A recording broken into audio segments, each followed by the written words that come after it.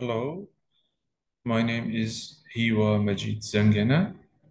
I am assistant professor at Duhok Polytechnic University in Kurdistan region of Iraq.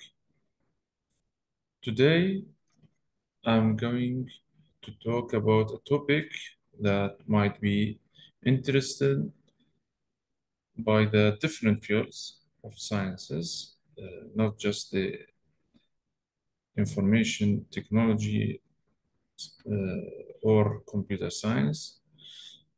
So, first of all, I would like to thank the organizing team of this conference for inviting me to be one of the speakers today. And also, I wish this conference all the best and success. So, let's start with the topic directly. My topic would be about the artificial intelligence, which I choose to talk about today for you.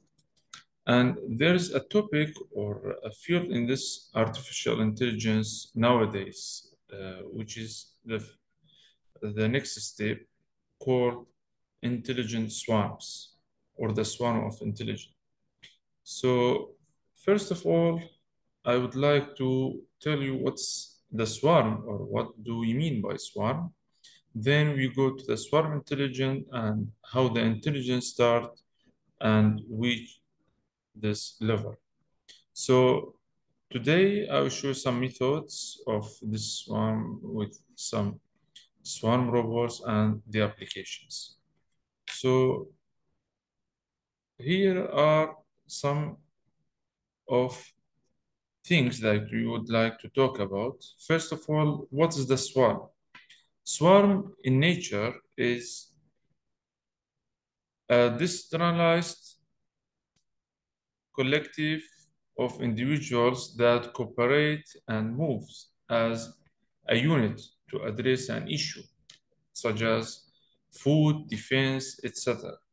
So the swarm is meaning that living in groups. That's the short definition of swarm.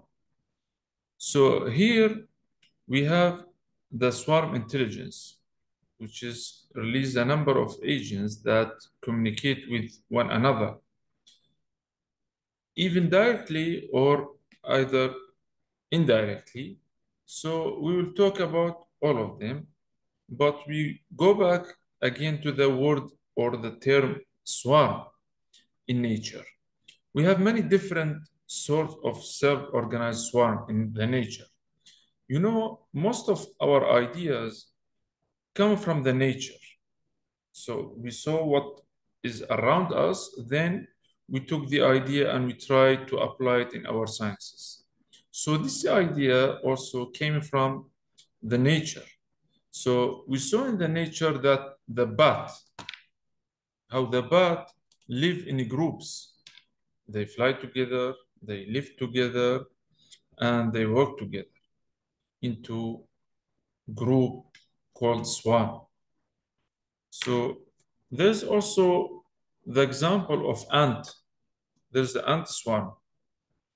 And we all see how there's the kingdom of ants, how there's some of them are workers, some of them are bringing food, some of them are building, and so on in the kingdom of ants.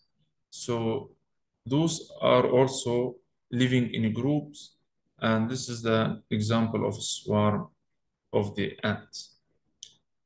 There is also the fish swarm, which can you see in this short movie, the fish, how they live in this such a way to defend against any attack came to them. So we have also another example of butterfly swarm, how all those butterfly lives in groups and they work together. All of them are examples of the swarm in the nature. We have many other examples. For example, the wolf swarm. The wolves also live in groups. And you can see from this short video example how uh, they all go behind each other and they follow the guidance, which is the first one, who guide them through this way. So the intelligence itself started from the first human, then came to the intelligent human nowadays. After that, the intelligent human created the robot. And now this is the last level, which is a group of robots. That's what intelligent reached today. So the smart intelligence in the computer sciences is the field of studying and designing efficient computational methods to solve problems using the behavior of real swarms. So this is the main idea. We have many algorithms started from many years ago and still going on and finding some other algorithms. I just wanted to show you some of them. I don't want to go through the details, but just to get the idea from these algorithms, there are many swarm algorithms. So we have the swarm robots, which are today are came to the real world and they are working together. For example, we have the this example, a short video showing you how those small robots they will work together to rescue this child, to pull her and take her to another way or another place. Can you see, if you notice, those robots, how they are trying to communicate and connect to each other, just for this case, to pull this child, as you see. Now the operation will start.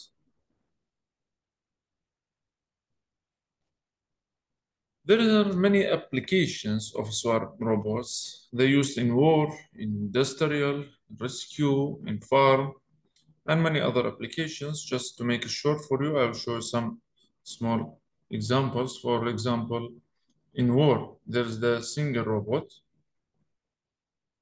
which is this one. And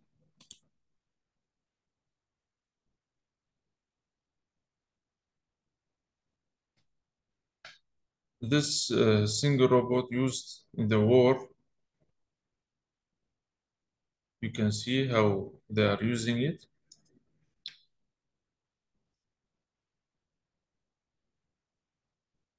It can enter the places and uh, record videos and do many other things. We have also the swarm of robots which used in the wars. For example, this one, which is called TCAD, it's as they call it, the future soldier. So they travel in swarms and attack any area or specific place, and uh, they're very precise, and of course it's more useful to use these robots because you can add many kind of weapons into it and they can attack precisely the target. So we have also the other application which is used in industrial uh, for the purpose of maintenance or for detecting errors or to fix those errors as well. As you can see, this kind of operating of scanning, so they can scan the whole machine by these mini robots, and then the scan will be complete.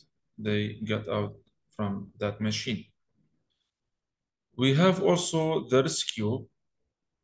Here is a simple example for you. There is here a rescue operation where this car is going fastly to get any hospital. Sometimes this transportation may face some problems, like for example here, it faces a river or a place covered of water. So as you can see, these small items will link and connect to each other, those small boats, just in order to make a bridge for the car to complete the operation of rescue. As you can see, after the bridge completed, the car will go over it and the mission will be complete. Also, there are some applications of farms. Those other devices are used for make it easy the work in the farms.